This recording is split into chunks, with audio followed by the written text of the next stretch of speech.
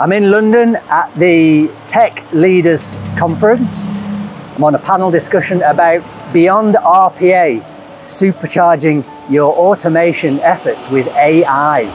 Now, RPA is Robotic Process Automation, and it's a technology that has really boomed in recent years that glues together the systems within an organization, the systems, spreadsheets, documents, all those processes that are quite manual. They involve cutting and pasting data from one place to another. So what RPA does is it glues those legacy systems together and automates the shuffling of data between those systems, the cutting and pasting, all those mundane tasks.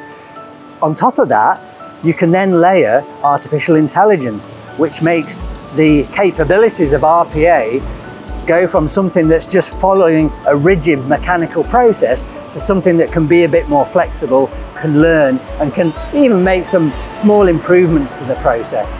So very excited to be part of that panel discussion, and I better get in there and get registered.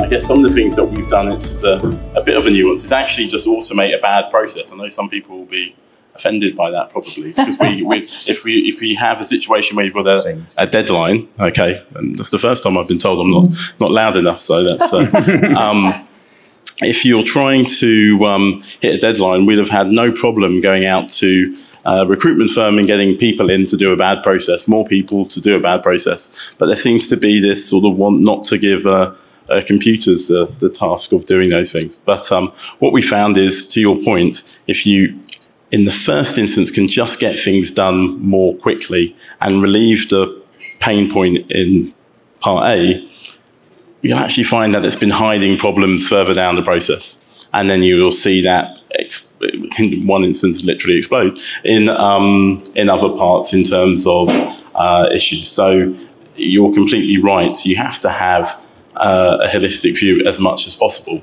but don't let that stop you doing, because generally we've learned an awful lot more by doing. I completely agree. Learn by doing and sort of understand the limitations better. I'll come back to this subject. I'm sure there'll be questions from the floor as well. But, you know, Richard, I was going to ask you, a lot of people are still frightened of AI. They think it's a really sort of unknown thing, and they're worried about it also going terribly wrong.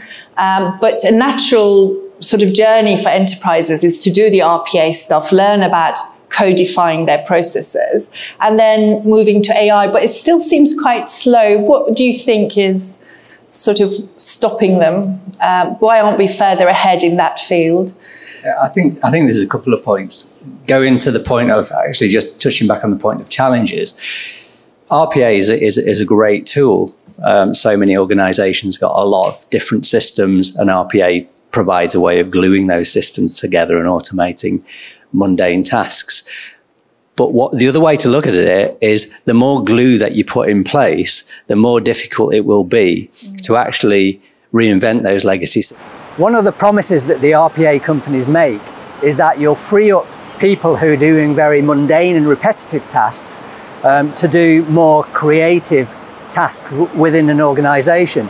And there was one example that I was chatting to one of the guys on the panel with about, where one of the women in one of the operational teams had a robot assistant to help her out in her role, and because of a process change, that robot broke. And the initial reaction was, okay, well, let's just revert back to the old manual process where we used people to do those jobs. But the woman in question was like, no, no, no, I want you to fix the robot, because I don't want to go back to doing that repetitive task. I want the robot to work with this slightly modified process. So that's what they did. I think the interesting thing is to hear that actually the promise from the RPA companies that says, yes, you'll reduce the repetitive task. There's one anecdotal example of actually on the front line, she actually wanted that to be the case. So that was really good to hear.